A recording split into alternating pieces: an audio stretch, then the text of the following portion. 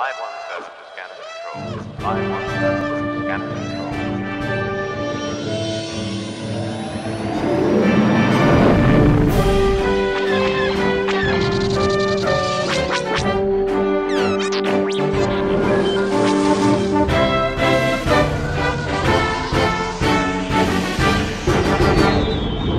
This is the Star Wars Squadrons podcast, episode 8.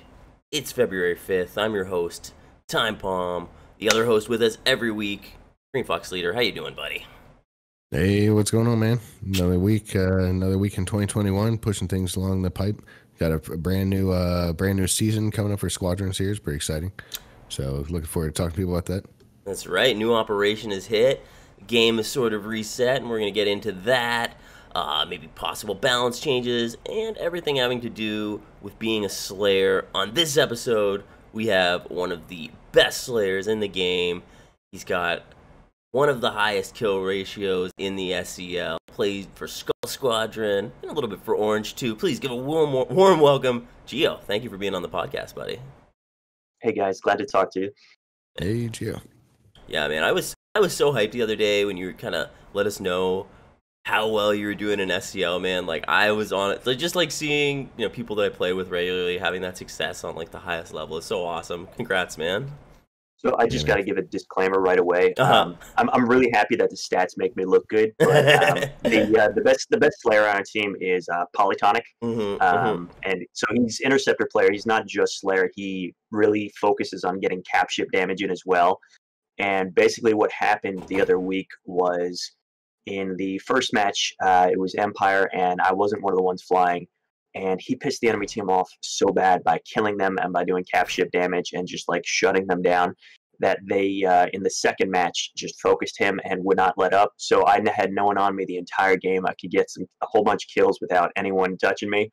And that was obviously not very balanced for the stats, so I floated up probably a few ranks higher than I belong. But definitely pilot error. Polytonic deserves all the credit there. Yeah, Poly's amazing. Actually, little background in my squadron. Polytonic, one of the first people that I actually approached in Star Wars Squadrons to be like, hey man, you want to play more? You're really good at the game. Let's play. So it's funny that like it's funny that all these people that I've met early on in the game are just like some of the top players in the game now. It's just so funny the way that that's kind of like worked around. Poly's a great player. I was gonna ask Gio, you kind of came to the game a little bit later though too, right? Was it closer to season 2 when you really started playing more? Because I remember that's when I met you. How did you get into the game? I played for like a week or two around release, but I didn't get too competitive because the friend that I started playing with, he had some technical issues, and I was only really playing with him. I wasn't solo queuing. And then, I don't know, I started missing the game after a week or two away. So around the end of October, beginning of November, I started up again. And I was solo queuing, and it's, let's say, a tough life because, you can go, especially as an interceptor pilot, you can do a lot of killing, but if your team doesn't know how to get past the shields of the enemy flagship because you're in, well, at the time it was Maverick, but let's say a high hotshot, then you're still not going to win the match. So I've got scoreboards where I go like 34-4 with 20k cap ship damage, and our team lost. And it's like, you can't do anything. So I ran into a streamer there, actually, Poi Boy TV, and we started duo queuing, and he knew about stuff like SWS 5-mans and competitive scene and shit that I never heard of, and I was like, oh, all right, yeah, no, that sounds cool. And I was nice. I'm not a competitive gamer, so I was very reluctant to get into all of this, but everyone's really nice, and it was a great transition. It's, I think, a game that is much more engaging and fun to play as you get to the more competitive levels, because there's a whole bunch of depth that you can't really access until you have the full 5 stack of people who know how to play their roles and can work together. Yeah, 100%. It's a completely different game with competent 5-mans than it is with random solos. Like the game's just not really meant to be played that way in the same. It doesn't hit the depth like you're saying. That's such a good point. I was gonna ask, what is your setup? Are you using like a HOTAS? How do you play? I play with joystick and keyboard. I've got the $40 Logitech joystick. It's the Extreme 3D Pro, which sounds like someone tried way too hard naming it. And then I've got the keyboard, which handles the stick's got a throttle on it, but I'm not crazy about it. So I use 2 keys for throttle, and then I've got max shields in either direction. And then for power management, I've just got max each of them. So I use advanced power management, and I just have max buttons. So I tap, like max lasers, max shields. That will give me half lasers, full shields. And I find that that's really all I'm using. I think if they rejiggered the power management just a little bit, so that having 6 pips in a power system instead of the full 8 would, instead of continuing to overcharge it, just sustain the full charge. You might get some more depth in the way people use power. But as is, just going 0, 4, 8, or even across the board seems to be the best way to go. So I'm happy with that. And then a big thing that I think a lot of people who start out might miss is you want a separate, if you're on PC, you want a separate button for boost and drift. So you can transition between those really quickly instead of having to fight the controls a little. Yeah, even on controller, I do have a second boost and drift button that it's just hard to work in on controller. It's a little bit different. But I think about that because there's that little bit of time where you're holding the button in and you would have to release and then press it again that you could make up by switching to another button. I've thought about that. That's a good idea. That's really cool, too, that you use, like, because a lot of people are using, $200 flight sticks, $400 sticks, and here's Gio. You're like, yeah, no, I just use this $40 stick. That's pretty cool. I would love to try one of those sticks. I'm really scared to like spend $200 on a flight stick and then be like, this doesn't feel great. I don't like it. I'm just like, So some of the best players in the game use Hosak, hands-on stick and keyboard. So stick and keyboard is an old school X-Wing versus TIE Fighter setup that people use for years and years. I'm actually using almost my exact control scheme from X-Wing versus TIE Fighter. So some of that muscle memory, hopefully would kick in a little bit, so you could skip a little bit of that learning curve just by having that feel down with the exact buttons on your left hand and then the analog movement on your right hand for aiming. Exactly.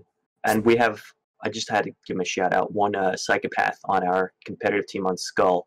Again, pilot error, polytonic, who plays with one hand on the numpad and one hand on the WASD keys. Man. He's a keyboard player. He's a complete psychopath, but like I said, he is the best interceptor on our team. So do not blame your controls. Whoever you are, you can do this game with just a keyboard. All you need are buttons. No complaining.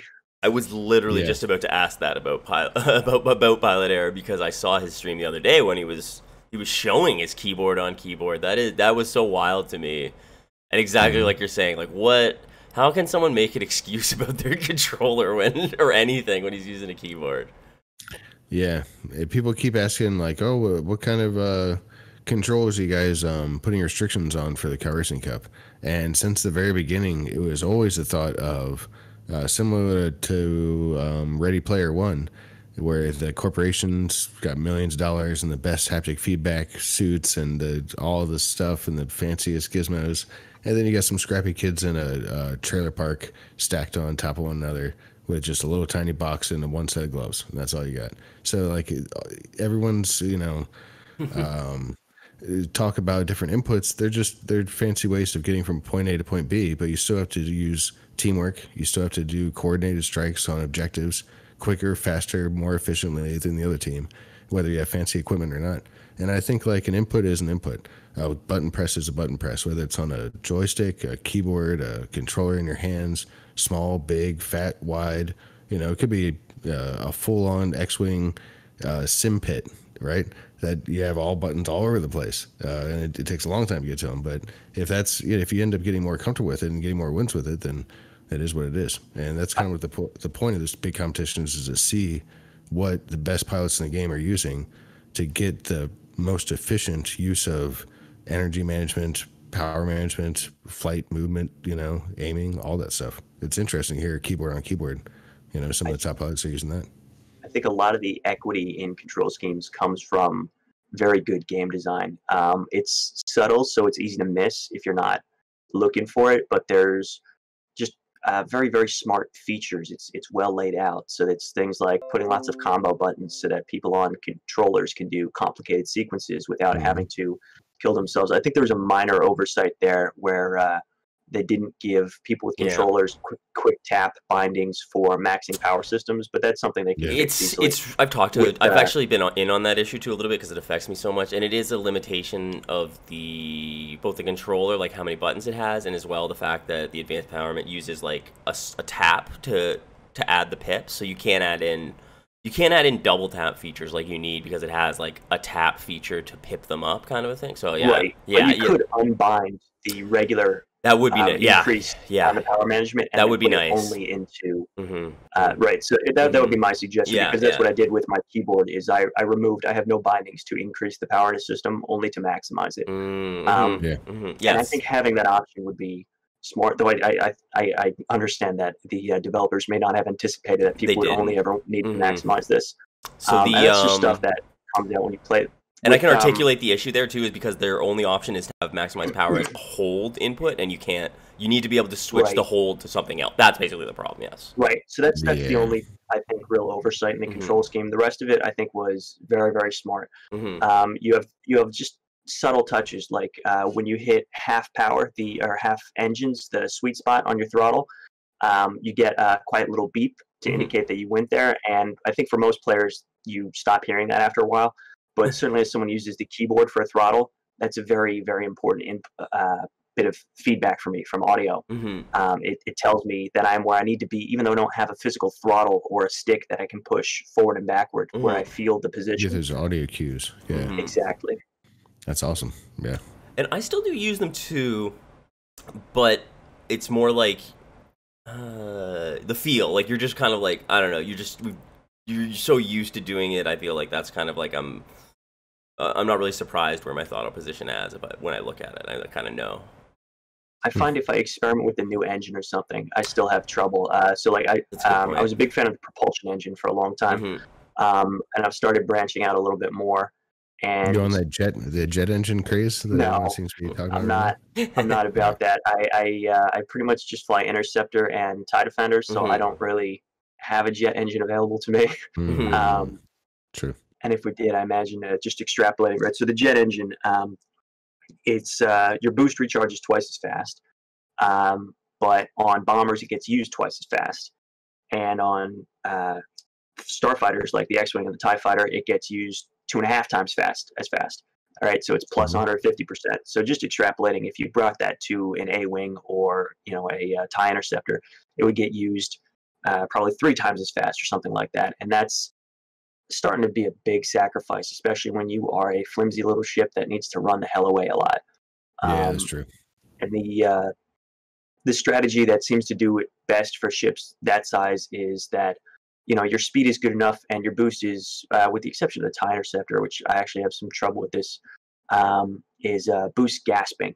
So you boost immediately once you reach the top speed of your boost, you put all the power out of the engines to minimize your deceleration rate. Okay. And then you, with power in lasers or lasers and shields, if you have both of those systems, you begin a drift, and then as soon as the drift begins, you put the power back in engines. Putting the power back in engines means that you're going to be regaining boost energy while you're drifting, and drifting doesn't stop until you reach your regular top speed. So for this whole process, you're above top speed, right? You're starting off the boost, so you jerk away from your current position. You go shooting off in whatever direction you're pointing when that happened. You start drifting, at which point you can be facing any direction you want. And then when the drift ends, you immediately begin another boost because you've recouped the energy that you needed for that. And you can chain this indefinitely on, I think, everything. I don't fly a bomber much, but I can tell you at least everything else can do this.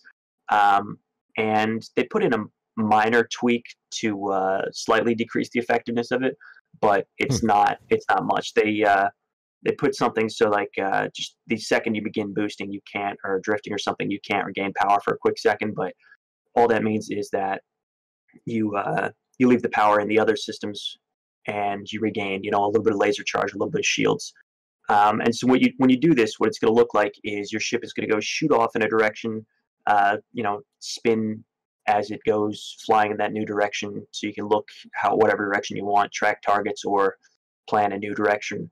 And then as soon as you boost again, you'll go shooting off in that direction.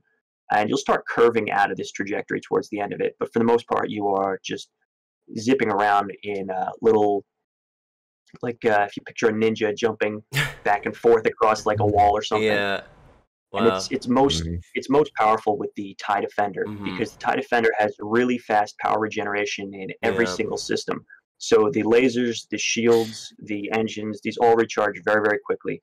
And due to its bad acceleration in the first place, the drift can last a long time. Now, there used to be a bug, an aim bug I don't want to really talk about much, that would mean that acceleration made you hard to hit because it messed up the aim assist. And you would want better acceleration for that. So even on the TIE Defender, you'd take the propulsion engine simply to exploit the bug harder, which thankfully has been fixed and isn't an issue anymore. But now that it's gone, you really want to minimize the acceleration if you're doing this sort of thing, because it will allow you to prolong that drift and spend more time above top speed without spending extra boost.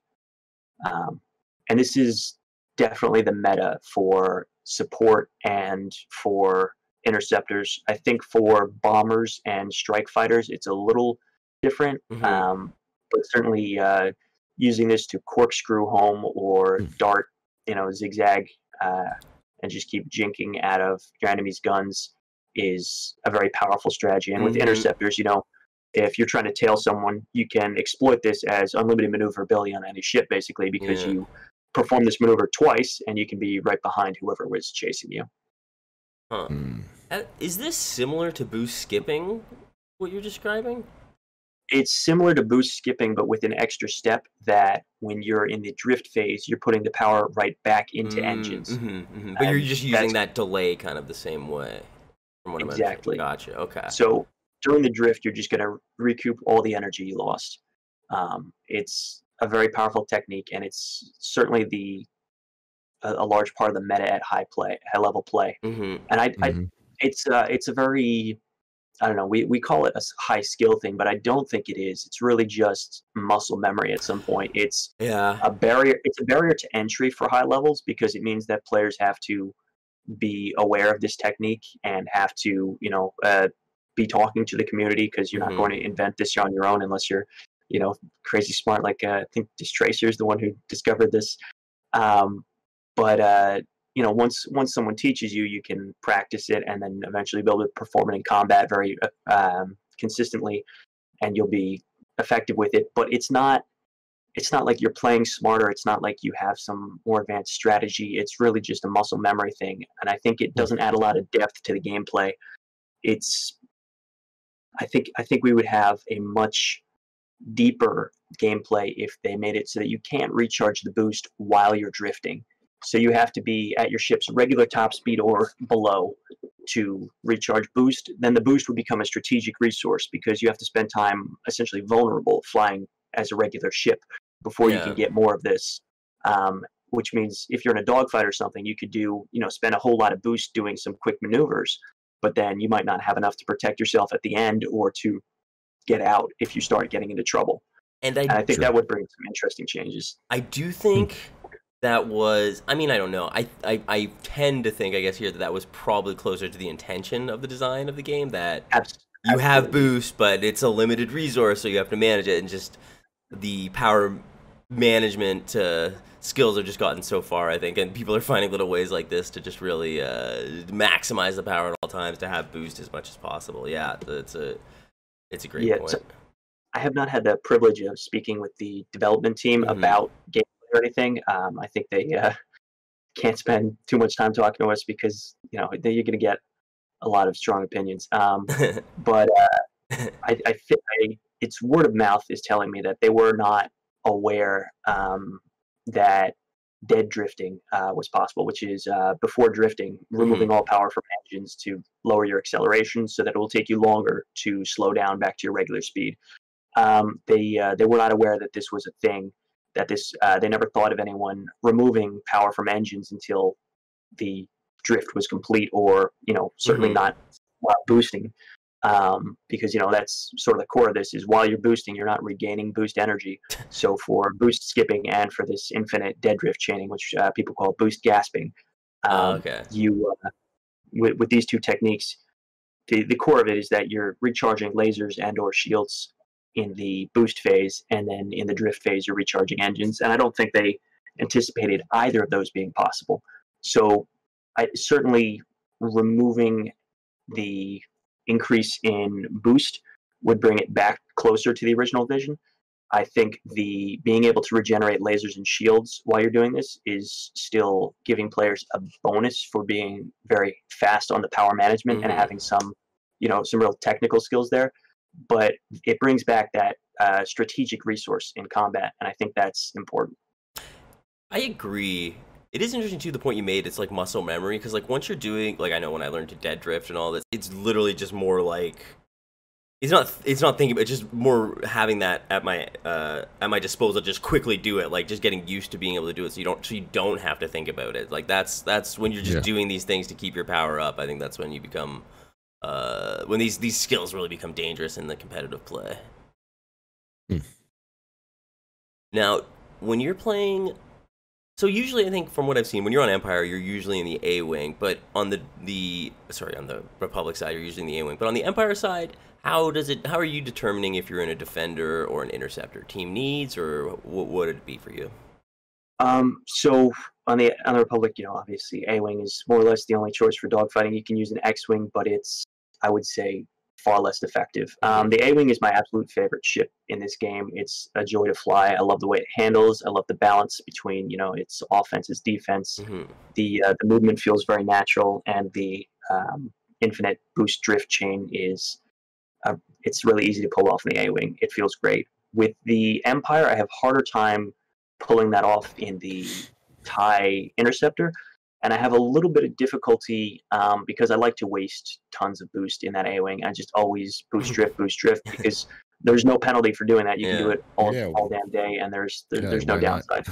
In a TIE Interceptor, your lasers really don't recharge much if you keep the engines maxed. So in the A-Wing, what I'll do is I will overcharge the shields, and then I will go half lasers, full engines.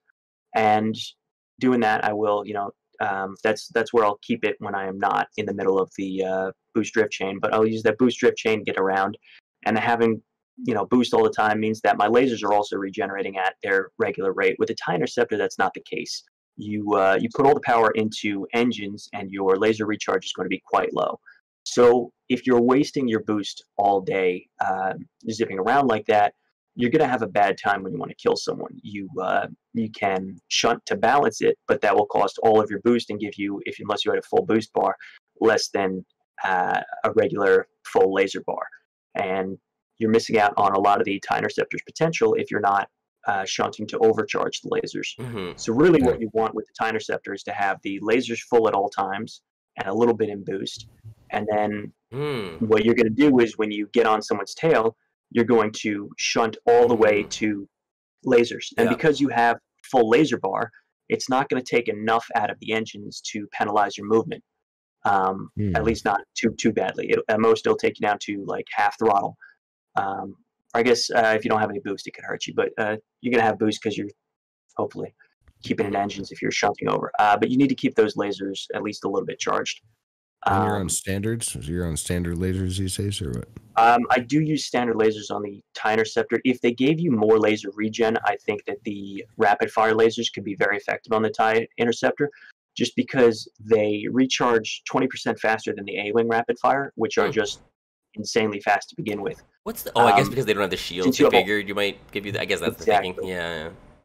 But since you don't have shields, you're not keeping power in the lasers anyway, because you only have 2 power systems, so that's not really going to happen. So I just have a lot of trouble flying the TIE Interceptor, which isn't even to begin to talk about, like, you're going to take chip damage from things, so you have to give up one of your auxiliaries to use the repair kit, which is just a big cost.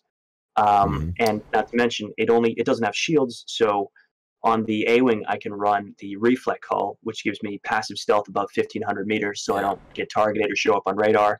And I can run the Scrambler Shield, which takes 3 times as long before shields start regenerating, but it makes missiles take, I think, 3 times as long to lock on, or maybe it takes yeah. twice as long before shield storage. I forget.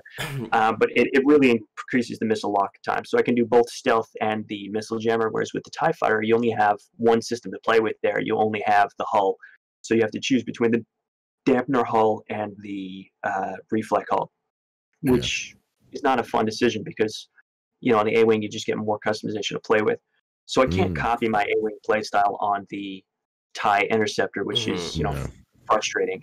So I tried the TIE Defender, and it's a little, I would say, too good. It's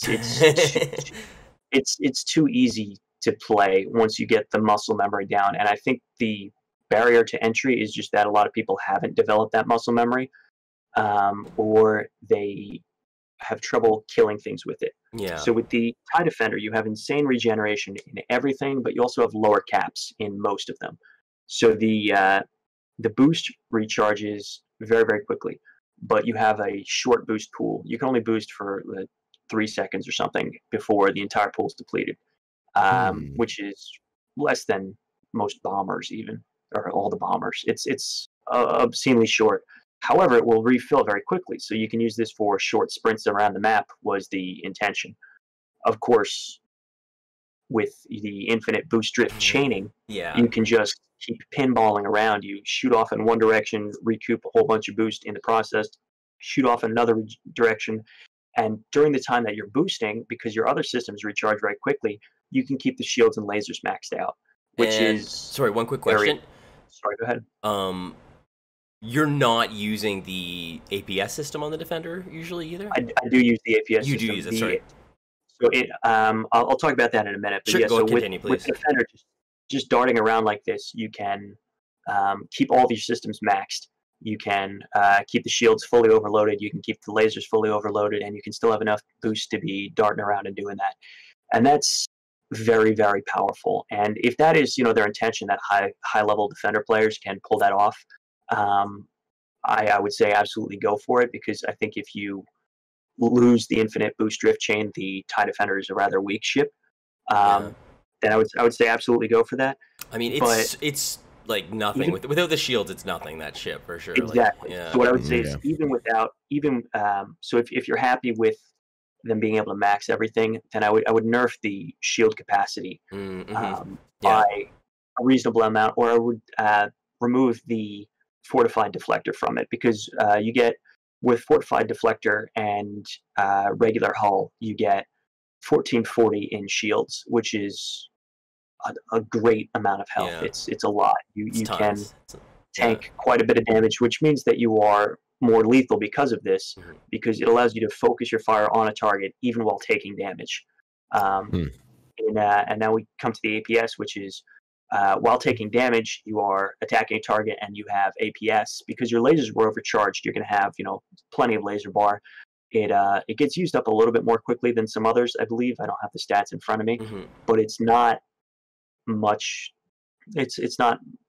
You don't really feel it just because of the energy regen, and the stats for those lasers are, the DPS stats are a little deceitful, because on other ships, sure, you're only going to get a little bit of overcharged lasers, but with the TIE Defender, you can absolutely do that as much as you please, because it regenerates so quickly. You can fill that laser bar from regular to fully overcharged in about 2 or 3 seconds, which is so fast.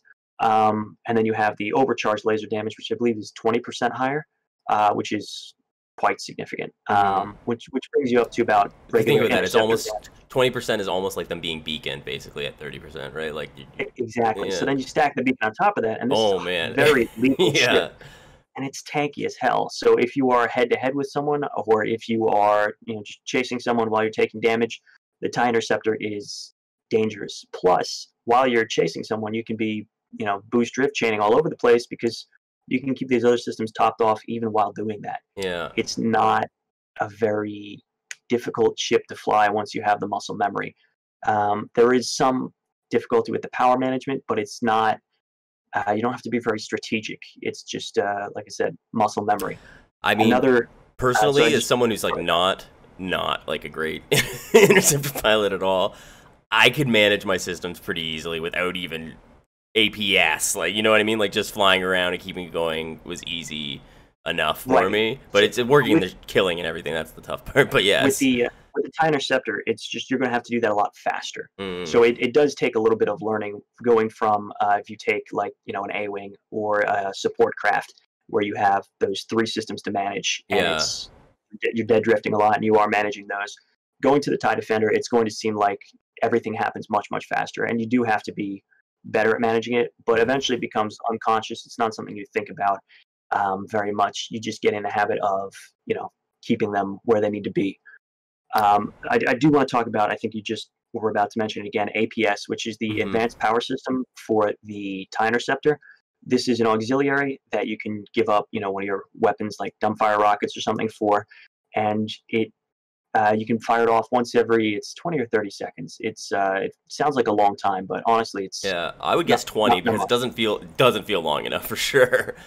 But yeah. So what this does is it will give you an immediate 80% charge to engines or lasers and 50% charge to shields. The way to determine which of these systems receives the charge is to put maximum power into that system. So if you want to receive 50% shields immediately, you max the shields, you tap the APS button, and boom, you have a shield layer on whatever face you want. And that's quite powerful because it's the only way to regenerate shields under fire.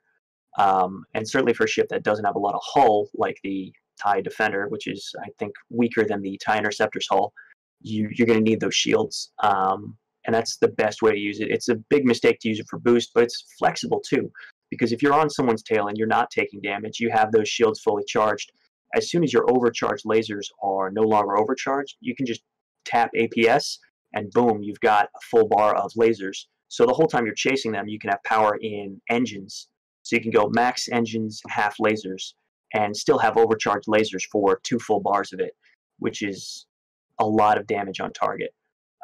So that's my general strategy for murdering people with that. And then I will just carry quick lock missiles, the anti-starfighter missiles, to chase them down because I can't be bothered to, you know, when he's got 10 health and he's limping across the map, I can't be bothered to shoot at that or chase him down. That's going to make me vulnerable. So the quick locks are a great way to finish someone off like that. Nice. So, do you farm it? Do you farm it all, or are you pretty much only a killer out there in fleet battles? I will shoot at AI opportunistically in the Defender. In the A-Wing, you have to be a little bit more judicious unless you have rapid fire lasers, just because that laser energy could be the difference between killing someone and not. Whereas with the Defender, anytime you see an X-Wing, sure, just shoot it. So one thing actually I'd like to ask you about here is maybe a good place too, is I'm sure a lot of people have been in that situation against Defenders where, you know, they're just managing their system so well. They seem, every time you get hits on their shields, they're just recharging it. So it feels like you're not doing anything. What's your approach attacking Defenders? Don't miss, do more damage. So, I mean, good advice against anyone, but because the Defender's hull is almost entirely shield, or I guess its full hit point pool is almost entirely shields. I like to carry an A-Wing loadout specifically for killing Defenders and support ships. And it's not necessary for support, but when you have this build, you're really only going to be killing Defenders or support ships. You carry ion cannons as your primary, which have more than twice the damage of any other laser system. It's almost 3 times the damage per second of the standard A-Wing lasers, so it's quite deadly against shields. But obviously, it'll only disable ships. It won't deal much hull damage.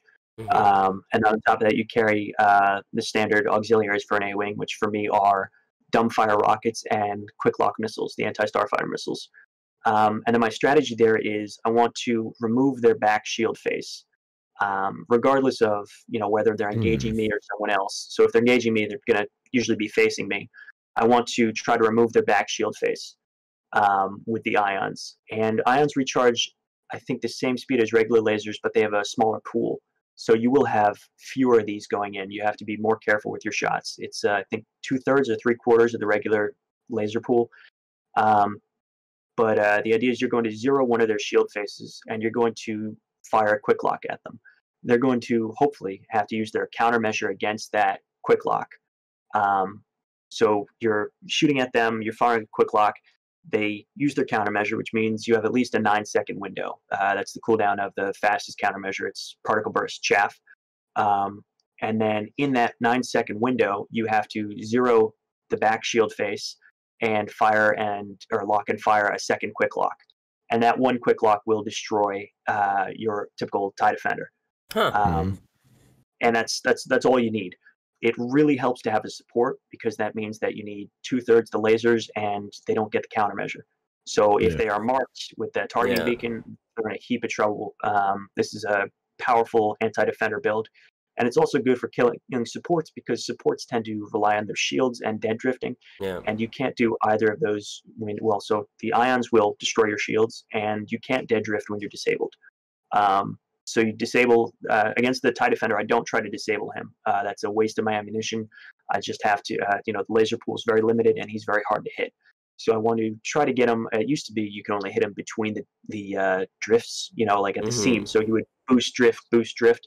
At the end of one drift before the next boost used to be when you had to hit him. But since the aim fix, it's quite easy to hit it. Well, it's quite feasible to hit a defender.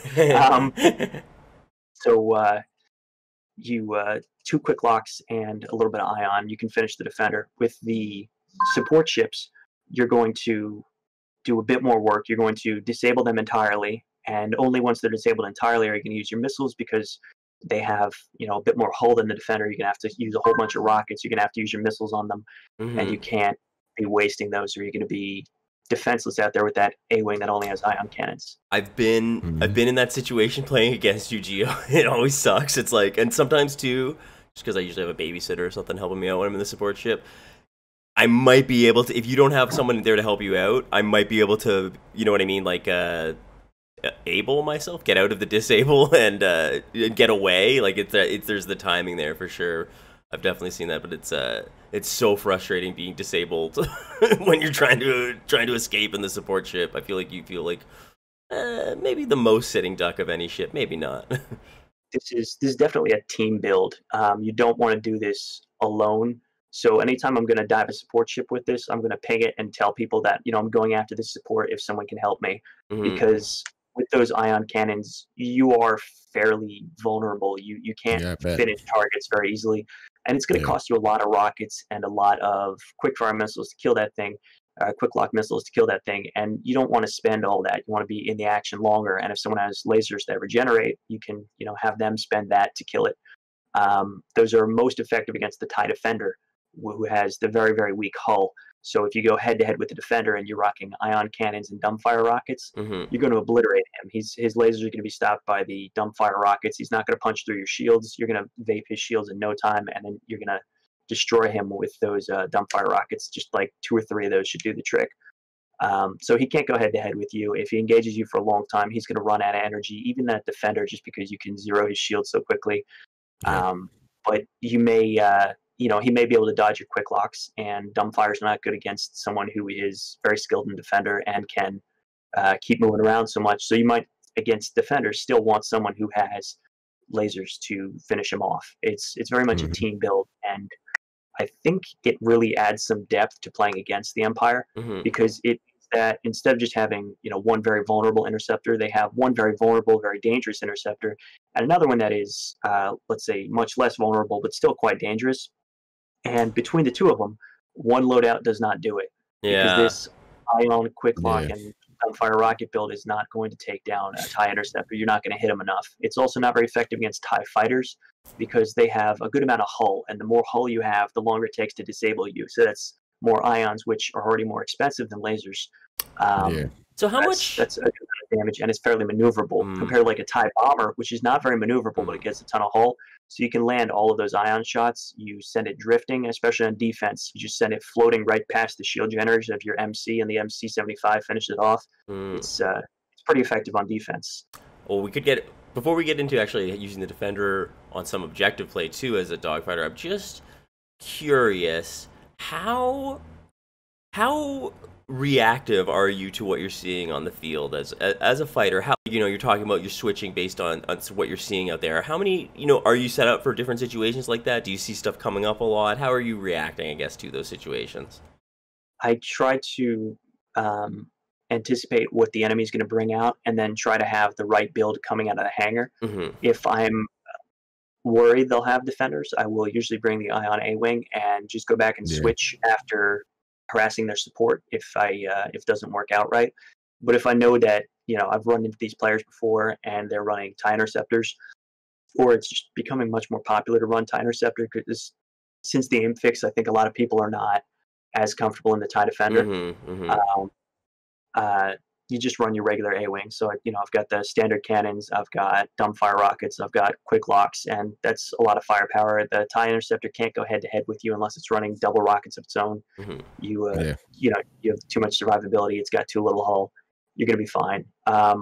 So I do try to be ready based on what they're carrying. In general, I don't want to bring out the Ion A-Wing build unless they have at least 2 TIE Defenders.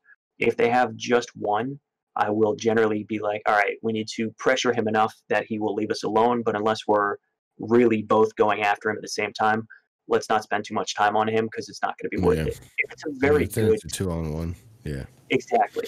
And you want a 2-on-1 whenever you can get it, but with this one, it's not like you can just engage it at your leisure, and then, if you have 2-on-1, that's great. You really need that. Especially if it's a very skilled pilot. If they have, I would say, like a top-tier TIE Defender pilot, then you certainly want that Ion build, even though you're really only going to be able to hurt the TIE Defender and their support player, which is not a lot. It really takes you out of the fight to take him out of the fight, which is unfortunate, but it's what you got. And then, I mean, yeah, like we were talking about I just said with the Defender, I have seen you do, some good damage. You take out the weak points. So what's your approach attacking the cap ship in the Defender, and also defending against defenders on the cap ship? So with the A-Wing, you have sort of limited time near the cap ship because your shields don't regenerate very quickly, especially in my build because I have that Scrambler shield. I'm going to have quite a long gap between shield recharges, and I have to avoid sustained fire for quite a bit. You have limited time, so you overcharge the shields going in. When your shields are no longer overcharged and maybe they get down to like 80%, you get out of there. And then you recharge them, you come back. With the TIE Interceptor, you're going to be taking chip damage from the MC-75 guns, and as that happens, or the frigates, whatever it is, as that happens, eventually you're going to have to get out of there and come back. With the TIE Defender, that's obviously not the case because you have insane regen, you are moving all the time, and you have APS to restore that shield layer. So what you can do is you can just keep chaining boost dead drift infinitely around the MC-75, looking for an opportunity. You see a weak spot, they're a little bit hard to hit because there is 0 aim assist against them, to my knowledge. You're going to fly straight towards that for a bit, but you can tank the damage while you're on it, usually. You take out the weak spot, and they just keep dancing around. If you're playing with, some bombers, and they get most of a shield generator and they don't finish it with the TIE Interceptor or something, you dart in to finish it. But with the TIE Defender, you have so much shield that if your objective players are having trouble, you can just dart in, shoot the shield for a bit, dart out, regen your shields, come back, do it again. And when I say dart out, I mean still be flying around the MC-75. You don't have to get to a safe distance or anything. You're just moving around slightly further away from it. Like the regular distance that you might be harassing dogfighters or shooting the hull. So while the shields are up, and then you dart back in, you shoot the shield generator a few more times. And especially if you have a bunch of skilled defender players on your team, this is hard to shut down. You need a lot of players on Ion, and then maybe 1 or 2 without it, and then hopefully someone with targeting beacons to make the whole process a lot easier. But yeah, that's the one thing I was thinking too. When you're doing this, how are you're balancing protecting teammates, maybe the support's getting out pings too, so you're balancing out that as well with when you're pulling in to do that damage and pulling out? With the TIE Defender, I'm actually usually very privileged when I play this. I have very good objective players. They are able to get in spite of fighter cover, and many enemies are foolish enough to chase the Defender down instead of focusing the TIE Bomber that's coming in, or the TIE Fighter that keeps making torpedo runs, because they're the TIE Fighter is just going to boost away, and they're like, oh well, I wasted my time while that Defender's still harassing me. It's like, no, those torpedoes count.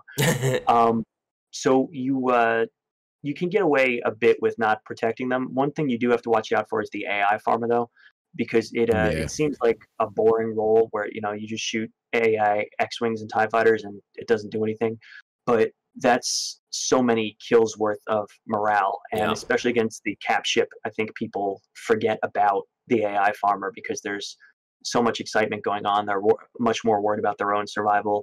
There's this guy who's, not doing much to them, so they let him go. But that's going to end your phase. It's going to the AI farmer's job is really to put pressure on the attackers to perform in a short amount of time. And if you are focusing down their AI farmer, they have to focus on killing you more. And obviously, you're in a TIE defender, so you're immortal. So that's not going to happen. And does the approach killing defenders who are kind of, just flying around your cap ship change more so than in general? It's very difficult. They have cover, which is your cap ship, and they can use it to dodge your missiles. So it's, I would say, paradoxically somewhat harder to kill a defender around your cap ship. When they are around the cap ship is when I would go full disabling them with the ion cannons. I would unload and then hope that the MC-75 will murder them. I don't like defending the capital ship against the TIE defenders. It's much easier to shoot down TIE interceptors. I love, as an A-wing, killing TIE interceptors. It costs me almost no lasers. It's a free kill. Of course, they will kill you in almost a second, so you have to be careful about them. But I would much rather fight TIE interceptors, especially with this, unlimited boost drift mechanic, because you can be cartwheeling all over the place, and the TIE interceptor is going to have trouble landing shots. Well, you can just spam rockets at him, and he's going to die. These slight game mechanics that are different on these asymmetrical factions, you would think that there'd be more people screaming about this or screaming about that, but the game's in actually a pretty balanced state for having asymmetrical factions. Like I said, like they're not supposed to be, the interceptor isn't supposed to be a 1-to-1 against the other interceptor. It's like the entire Empire team is balanced against the entire Republic team, but they aren't necessarily 1-to-1, even with the bombers or the interceptors or the fighters or whatever, really. Some have shields, some don't, some move like hell, some don't, I think it's very interesting that we're only a couple months after launch and they've got a pretty well balanced overall, for the broad strokes, a pretty well balanced asymmetrical faction setup, which is pretty impressive. I think it comes down to very, very good game design, and I don't think it would have stayed this balanced if they hadn't put in the TIE defender, because the Imperial interceptor is quite vulnerable, and ship damage, especially from something like a laser turret, will wear it down. And obviously the interceptors at higher levels are smart enough to shoot those turrets down, but even just a few shots from that, it adds up. And doing that on top of everything else you're up to can be tedious, especially if you go near the cap ships. You just can't keep up with the A-wing. So we needed the defender in the lineup, exactly. as far as like a sports lineup, we needed that position. Exactly, because it not only provides an alternative to the TIE defender, but it also forces your enemies to compromise in their loadout. So they have some ion A-wing to counter that TIE defender, and that ion A-wing is vulnerable to the TIE interceptor. So you have sort of a bifurcation. You have to go one way or the other. You can't be good against everything, at least not with any build that I've seen. You have some people who try to use ion rockets against a TIE defender, but ion rockets travel very slowly and they're very limited in ammunition. And this is the TIE defender, which can regenerate its systems very quickly. So that's perhaps a losing proposition. Those are much more effective against bombers and stuff, where they have just a big fat amount of shields and you can obliterate them, or as a defensive weapon where it will, soak up laser fire in a head-to-head. I think the balance between the teams is solid. I would like to see the B-wing become more useful, because the Republic has had sort of a disadvantage with their bombers, right? So the TIE bomber, and I'm not an objective player, so I can't talk too much about this, but the TIE bomber is in a great spot. It's got good guns, good hull, and decent speed. The problem is it can't have the speed and the guns at the same time. It's got a shunt between them, and that's very cool. It's a skilled mechanic. It makes you think. It's in a great spot, and it's a very effective ship. It still gets used. The Y-wing, on the other hand, is fat and slow, and it has a bit more to it than the TIE bomber, because it can regenerate its shields, so that's more survivability. But considering most bombers are one-way trips, the shield regeneration is not doing you a whole lot of favors. True. It's not. I think they were counting on it offsetting that a lot more than it wound up doing it in competitive play. So that's that's something that they might want to reevaluate, because the B-wing, when it was introduced, it's a slower, more vulnerable, more deadly version of the TIE, or of the Y-wing, which is not something the Republic needed, because the bomber was, as it was, already too slow. Its speed makes it just too vulnerable. It doesn't offset the hull, and its firepower just isn't worth it, because you can't shunt into the lasers once you get there, and that boost is obviously not going to get you out. So the TIE bomber is in a really good spot, but the Republic bombers are not, and the B-wing especially is just filling a spot that didn't exist. It's a role that wasn't going to be there. So I think if they move the B-wing into sort of where the X-wing was, without giving it any anti-starfighter auxiliaries and keeping it very vulnerable, but it's a faster, less reinforced, I don't want to say weaker, because it's obviously very deadly, version of the Y-wing. And then if you reduced its auxiliary count somehow, so instead of 5 proton bombs, perhaps you carry 3, I think it would be a very interesting counterpart. And I think that's something that could open up some opportunities. It might be a little bit late in the support cycle for them to try something like that, or like changing the boost, because this will drastically affect the balance at higher levels, which is, as you said, really, really good between the two factions. You have asymmetric gameplay, and it's balanced as hell, and it's very, very overall, It's just so pretty to look at. Not The designers have to work so hard. Now, my thoughts on why there's only basically 3 usable ships on the New Republic, and effectively 5 on the Empire, is that the X-wing is so versatile. Like, you know what I mean? Like, people are using it as a bomber. I think I might be mistaken that if, you know what I mean, it would just give the Republic. I feel like the balance might be off if the B-wing was too good, or the Y-wing was buffed too much. If those ships were too good, then the balance may go to the New Republic. So I would love to see the B-wing fixed or changed to make, just to make it more viable. I hope that they maintain the balance a little. Like, you know what I mean? I hope it doesn't push too far to one side. That's my only consideration about making any changes, because I do think it's in a good place.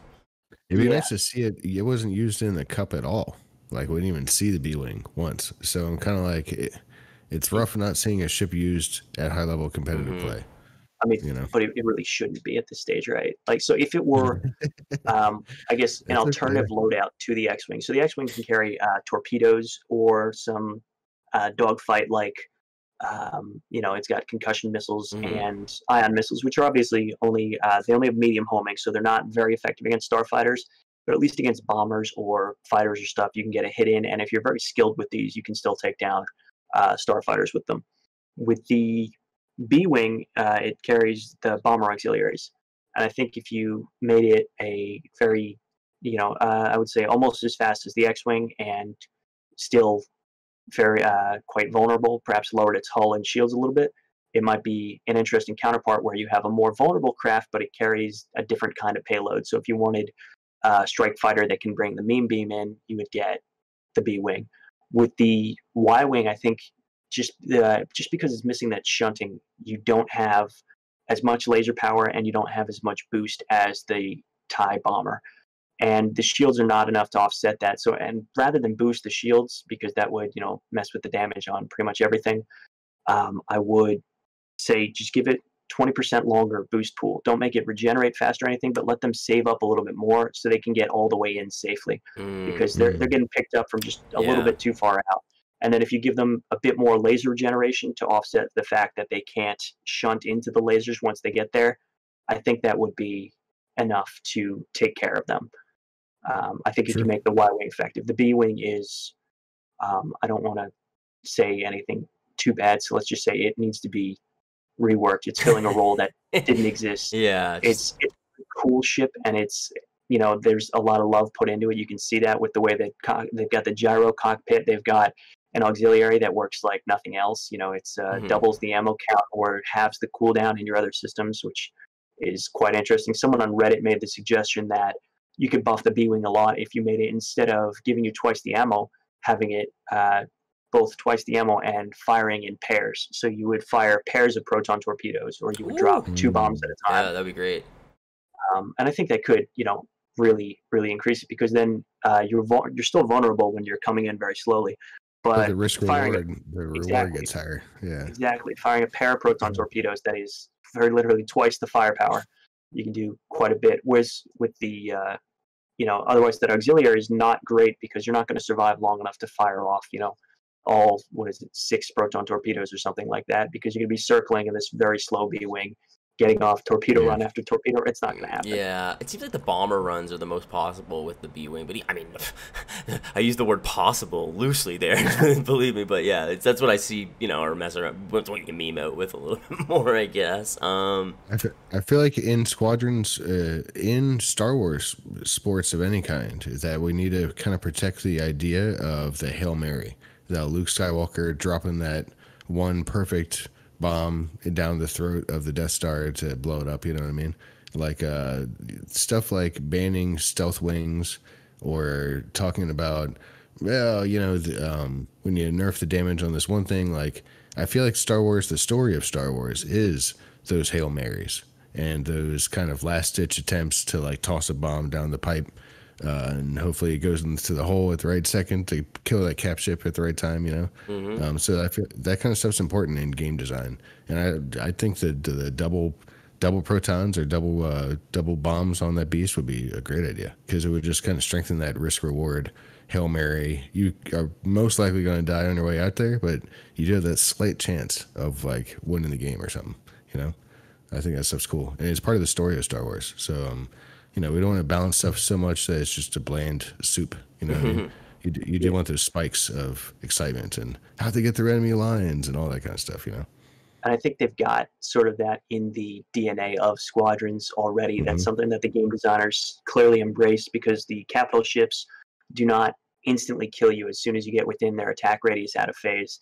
They don't become immortal. They are intentionally vulnerable so that you can make sort of, at high skill levels, you can make sort of a last ditch run against it out of phase, knowing that, look, they're going to kill us this attack. We can't sit and take it. We have to take the fight to them, kill the last, 5% if we can do it on that Star Destroyer before they finish blowing up our MC-75, and we all, throw what we've got against it. A lot of close games come down to that out of phase kill. It's great. Yeah, that's definitely on the high level. They could have easily, Motive could have locked it off so out of phase you just don't do any damage at all. They could have easily done that, and I feel like it's probably stock. That's the way it is, and maybe like they've done this out of phase thing for a reason. For I think those Hail Mary purposes and those storytelling elements of like, I snuck past in defense phase and just got a couple quick hits, so next time we come back, it's going to be a little bit easier, I don't know. I think it took something that would have been a very frustrating mechanic, this phase thing, and it's like, oh, we didn't kill it by like 2%, so we lose. That sucks. And it took it to, it took that moment of disappointment and frustration with game mechanics, and it's turned it into something that is instead, very exciting, intense. It's like, oh shit, they're trying to out of phase our ship. All right, 2 interceptors, keep watching anything that comes near, shoot it down, don't let them get near. Bombers are going to try to hit, bomb the hull, shoot some weak spots. We're going to finish this right away, because you put pressure on both teams when you do this, and you really ramp it up on both sides, as opposed to making it, it was close, you missed, you had a shot. I mean, I've seen exciting moments where literally the feed is showing, whoever kills the Star Destroyer, whoever kills the MC-7, like they happen like that close to each other. When someone just out of phased it or couldn't quite. That's the exciting moments of the game that you're looking for, I think. And it happens at the highest levels too. This isn't just like low level players are going to cheese it out of phase or something. No, this is a deep gameplay mechanic that works best with coordinated teams. I mean, it's exactly like you said. Teams know, they're like, oh no, we have to out of phase this now because we're not gonna win. We're not gonna win otherwise. It's like, that is the game, really. I think one of the arguments was people were worried that the game was going to evolve into you needed to have a goalie, and they thought the goalie gameplay was boring and someone had to be left behind to defend the cap ship out of phase all the time. If the out of phase tacking got too rampant, but again, the developers obviously purposely left that damage opportunity in there, and it's a huge cap ship sitting there. Like, I can't go attack that. You should be able to attack it anytime you want, theoretically. You're trying to win the game all the time, most aggressively, most efficiently, most optimally. So I think it's interesting, but I don't see it devolving into a goalie. It's not like it's going to take 1 or 2 of your 5 people and turn them into a permanent goalie all of a sudden. It just means you have to watch a little bit more and be like, hey, where's the 5th guy? Where's the You know what I mean? Make sure you know where everybody's at. It's just called situational awareness, in my opinion. But I don't know. I think there's an important issue with this, which is when they introduced piercing torpedoes. There was a play that some people started doing where they would sneak around the frigates out of phase and take out the shields on the capital ship very early, which I think was not good for the game. I don't think that really, it didn't require a lot of skill to pull off. It didn't require a lot of coordination. It was not a step forward in the gameplay. It was like a kind of a cheese strat that low skill players could pull off, and it would just require coordination to stop them. And I don't think that's a good thing. I believe that's been patched, and then what happens is the capital ships are better at shooting torpedoes down out of phase. I think you're right. And it's you can tell when this mechanic happens that it is this being able to kill things out of phase, that it is both deliberate and that it's deep gameplay. It's well thought out by developers who care about the game and want this to be a balanced, competitive, enjoyable experience that doesn't bore anyone, doesn't get repetitive or anything. There are new strategies to try out. There's a lot to explore, and I think it's just a testament to how much talent and dedication you have on the dev team for this. We're really lucky that it was Motive making this. Yeah, for sure. And just to wrap up, where would you like to see Squadrons going in the future? Where do you see it? Where would you like to see it? So I would love to see a live service game where you have a battle pass that gives you, you can pay $10 for the battle pass or whatever, and it will give you cosmetic unlocks the more you play, because there's a large swath of players who they have to be working for something. They need some reward in mind. They need some kind of feedback that shows them, hey, look, you're doing good by continuing to play this. Because otherwise, a lot of us, when you get to a certain point, you feel like you're stagnating and you're sloping off, and you need some kind of reward for continuing to do what you do there. It's your salary that keeps people engaged. And I think to keep a big player base and keep the game competitive and make it so that you have enough people to find a very fair match all the time, you're going to need some mechanic like that to keep people engaged. And it's something that you would need to plan out from the beginning. So you see with the glory system in Squadrons, it seems to be one of the weak points of the game, where unlocks are pretty simple. Anything you want, you can pretty much get it. There's not a lot of progression. You're not grinding towards something. There isn't some prize out there that costs a lot for you. It doesn't look like they had time to balance this and really anticipate what it would be like. I think stuff like that. And sort of the idea of the game too, I guess, that it's like, it's a, you're not gonna be, what I mean? It's just this. Exactly. Yeah. Exactly. So yeah, something like this, where you would need that sort of progression and monetization for figure out how to price the battle pass, how many cosmetics to make and give people, what to give people for free in addition to this battle pass, to kind of be like, look, we're not just trying to milk you for money, we're trying to give you good Star Wars content. I think so stuff like that, you really need to plan it in advance. It's not something they can tack onto Squadrons. Yeah. So what I'm hoping for is a Squadrons 2. I want it, in this same time era. Hopefully, it gets some single player that, continues to follow these characters, preferably with a little bit more grit or punch to it, because the acting was good, but the dialogue felt a little tame. Granted, this is something that was aimed for a wide age range, and I'm not a fan of the Mandalorian because it feels a little tame. So maybe I'm in the minority here. Sure. But I felt like they could have gone a little more aggressive with the campaign. Something like TIE Fighter, where you sort of the Empire aren't just a whole bunch of jerks. They're actually up to something. This could be you give it hopefully a new campaign, but you really focus on this competitive element and give them a battle pass or somewhere to go, where you have sort of like the Rainbow Six Siege model of, we're going to give you continuous content, we're going to give you new maps all the time, and to pay for that, we're going to give you a battle pass. And the people who want to pay for it can, but you don't have to. You will keep getting to play the game, and all of the new gameplay content, mechanical content will be available to everyone for free. And it's just a really, really good model that I think EA is afraid of because they had a bad experience with Battlefront 2. Right. But you know what? Sorry, to your point, though, important. Putting this is what I absolutely think. Exactly like you're saying with the Battle Pass, but I don't think it can be its own game. I think it should be part of Battlefront. Like, it should be a Warzone to Call of Duty.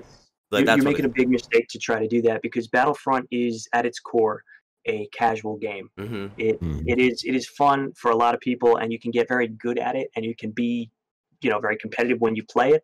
But it's not a competitive game. It's not going to be an esport. It's not going to be something where you have that mentality coming into it, and you have that sort of skill always creating increasingly hard.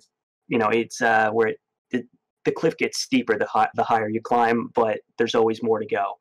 It's asymptotically harder. There's no limit. You don't plateau somewhere, and I think that's really important. You keep it a competitive game. Battlefront is not for the same kind of player. It's not for the same kind of gameplay. This is Star Wars, and this is fun. You're gonna have a blast. Enjoy it, and that is a good thing. That is not personally my kind of game. Yeah. I would not engage with that kind of content, but it's hugely popular. It's a lot of fun. You can see tons of people playing it. I would keep these separate. I would make this more in the Rainbow Six Siege direction. Yeah. You didn't put Rainbow Six Siege into PUBG, and there's a reason for that. It's Counterpoint. Comp mode. Counterpoint. I don't know if as a game by itself it has. Well, I mean, it did have crazy sales. It's like 1.1 million sales in October or whatever, but I just don't know if it has enough to sustain itself as this game. The only reason why I thought it should be in Battlefront, I see what you're saying. It's a great point that the base might not be right for this game, but I just feel like if it was part of it, it would just add the overall eyes to this game, and the portion of that community that would be interested in a game like Squadrons may move over, and that gain might be larger from being inside a game like Battlefront than it would be on its own. That's my thinking anyway, but you make a great counterpoint that maybe it wouldn't work, right? Like maybe what you gain, the player base would suffer in the long term. So I don't know, definitely something to consider for sure for me. So I'm just going to keep comparing this to Rainbow Six Siege. It's a comparison I'm never going to stop making. There are two games that both had really good competitive DNA, doing something that hadn't been done before in different ways. The Rainbow Six Siege really focused on monetization, continued support, and tuning the game to make it more competitive and bring in more players. It was all about support. And it started with a very small player base. It was, at peak hours, I think it was smaller than Squadrons for the first 2 weeks. But it was support, and there was a good grind, and people kept playing it, and the player base grew, and now it is one of the biggest games on, Steam, on whatever you look at. It was because they kept developing it, and it had some real hiccups. They had they called it Operation Health, where they addressed some serious issues with the game, where there were technical problems, there were imbalanced things, there's a whole lot that had to be rethought. It's a very different game from when it came out, but it's got, the same DNA. It was a good concept, and they gave it a lot of care, and they nurtured their player base. They grew it. With Squadrons, it was, I think, a Hail Mary to get EA to approve this game in the first place by some people who really, really cared about this genre, and this, hadn't seen a game like this in ages. Like, I played X-Wing versus TIE Fighter as a kid. I never expected to see this again. I was blown away when this happened. This is out of left field. I was impressed. So I think with the Rainbow Six Siege sort of approach, where you really nurture the community and you bank on it and you say, look, this is a viable concept. We're going to invest in it. Because Ubisoft, before Rainbow Six Siege, they didn't really make competitive games. They made open world games. They made single player games. They made experiences where you pick it up, you play it through, you put it down. They never had Apex Legends. They didn't have that kind of background. I think if you take some people who were behind the monetization for stuff like Apex Legends, and you take that experience, you combine it with the folks at Motive who clearly know what they're doing with Starfighter games, and for the first competitive game for this studio, this is impressive. I mean, even for your third competitive game, this is a great game. I mean, with just some more balanced tweaks, and this is like one of my favorite all-time games. Like, absolutely, like it's crazy. I don't even like I don't like flying games, and I love. Maybe I do love flying games. I don't know, right? Like, yeah, maybe you do. I mean, so there's some missed opportunities. Like, you look at the sensor jammer auxiliary. Right. It's clearly tailored to low-level play. It's got a long cooldown, 1 ammunition, but it protects you at every range, and it gives you a decent window of protection. there's nowhere to grow on that. At high level play, you're not going to use it. I think it's a missed opportunity because you could do things to tweak that and make it viable at both very low and very high level play. And people would sort of dip out in the middle until they realized, wait a minute, I could do something else with this. So you could tweak these things. So like the sensor jammer, maybe in a 100-meter radius, it also protects your allies the second you activate it. Ooh, so yeah, that would be awesome. It's just a very tight radius, so you're not going to have people constantly 5-stack spamming this to cheese all missiles off of their team. But you'd have a support could fly next to someone right before he makes his bombing run, and instead of masking him, he might be just putting the sensor jammer on him. There's just some missed opportunities like this where they could add a little bit more depth to it, and instead they made it here's a low-level approachable mechanic, and here's some high-level stuff. I think there's more they can do with it. And I think Squadrons 2 would be a great game to see. I'm looking forward to the next titles coming out of this studio because they clearly have some very thoughtful, very dedicated game designers who love what they're doing. Canadian company too. Shut it. Yeah, well, Siege 2, right? Both in Montreal. So I think that's pretty much everything we wanted to cover here today, Gio. What you started streaming? What shadows do you have for your socials and all that? What's that? Oh, no. I stream a little bit because people are asking to see me play. I don't really engage with viewers. I'm not pimping my Twitter there because I'm a physicist on Twitter, so I'm not a streamer or anything. It's all watch Timebomb tips. That's what I got for you. And, hey, thanks, buddy. Play an SCL. Watch the SCL matches. That is the most fun I have out of this game. Is just watching that high level play. It's cast really well. You get a whole bunch of matches every week, and it's the best players in the game going at it on regular teams. Every match is casted. It's not like a tournament where you only see a few, and you can see them grow from like week to week, and the matches only get better because they're doing the Swiss tournament format, which means that you keep playing whoever's closest to you. So in the first couple weeks, the ranks kind of get figured out. People get near their average seed or where they belong in the ladder, and then after that, they're just playing the people who are closest to them that they haven't played yet, and you get some really good pairs that way. Yeah, man, it's so much fun to watch. That's awesome. Yeah, shout out to the SCL. Definitely, I'm gonna start doing some more coverage of them on the channel, I think, too, because there's just so much great stuff, and we're getting towards the playoffs, so I'm definitely gonna do some more breakdowns on SCL. Green Fox, what have you got going on here? Anything to give a shout out to? Just getting ready for the fire up the 5-man's dogfight league here pretty soon, and getting ready for the winter major of the Cow Racing Cup. So yeah, it should be fun. Very exciting. Yeah, keep your eyes out on the dogfighting league. If you're listening and you're interested about that, there's definitely posts in the 5-man and on Reddit. They're looking for more teams to get on there too, and get on board there. What is today? February 5th. So tomorrow, February 6th, we're gonna have the Orange Invitational as well. So a bunch of teams will be playing like an exhibition Swiss format. So we're gonna see some really high level squadrons kind of preparing for the next Cal Cup and different SCL events and stuff too. So yeah, lots of cool stuff going on. Also, there's an an Australian event too on February 6th. I believe 4 Eastern time, EST it starts. So that's awesome. They've got some stuff going on there in the South Pacific. I mean, Squadrons is growing, guys. As much as it feels like it's stagnated, it is growing. The community is growing the game as much as they can. So you gotta love to see that. True. So, Gio, thanks again for being on the podcast. Any last words here before we sign off? Thanks a lot for having me. I really appreciate you doing this for the Squadrons community, and I hope to see more of Orange Squadron on Reddit posts. Oh, yeah, we hope we get, we play early enough that the player base is low that they will complain about us. So I feel like we got one cooking. Right, thanks a lot for checking out this episode of the podcast. We'll be back next week. I'm Timebomb, Green Fox leader. Gio, thanks again, and we will catch you guys next time on the Star Wars Squadron podcast.